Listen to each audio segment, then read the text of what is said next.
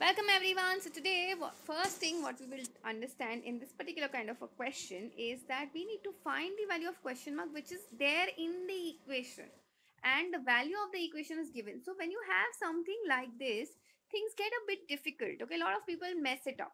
Okay, so in this case, you have to just remember that you go from your right to your left, and the number associated with the question mark has to be done last. Okay, this is very important. Okay, so next thing what we will do is your see, since we are going from right to left, first we are seeing division of 12. My job is to put all the numbers on the other side of the equal to, on the RHS. So now if I want to remove the 12 from this side, I need to multiply by 12 on both sides, right? So what happens here, this 12 and this 12 gets cancelled, and I'm left with 12 plus 11 into question mark equals to 144.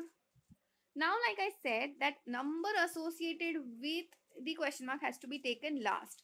So first what we'll do is we will subtract 12 by both sides.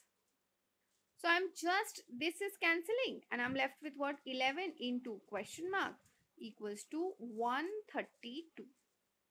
Now still I want to find the value of question mark, right? So in order to find the value of question mark, I'll divide both sides by 11. So this and this is cancelling, and I'm left with 1s are and 1 and 2. So now I can say that therefore value of question mark for this particular question is nothing but what? 12. I hope this is very clear to everyone. That's it for today. I will see you in the next video.